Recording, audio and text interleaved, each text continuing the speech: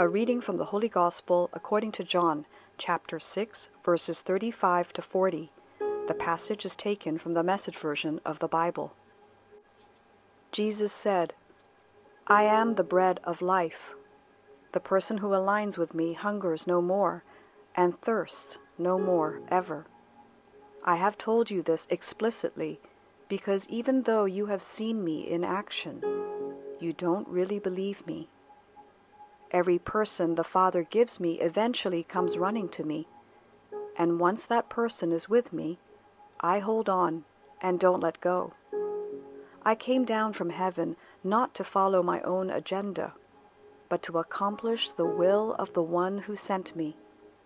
This, in a nutshell, is that will, that everything handed over to me by the Father be completed, not a single detail missed.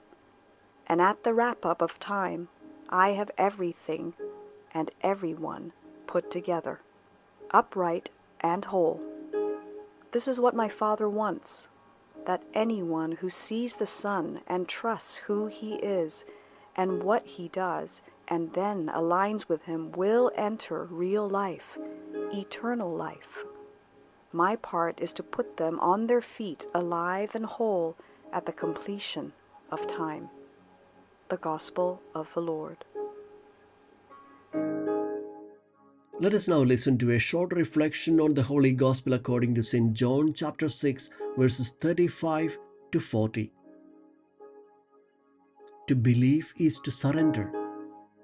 The crowd that followed Jesus had witnessed the miracle of the loaves in the desert. They hailed him as a prophet and wanted to make him their king. However, they chose to remain a crowd rather than believing in him and becoming his disciples.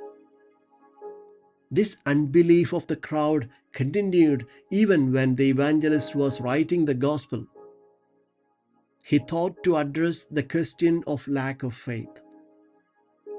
Those who believed in Jesus and followed his way in the early community were no longer accepted in the synagogues by the Jews.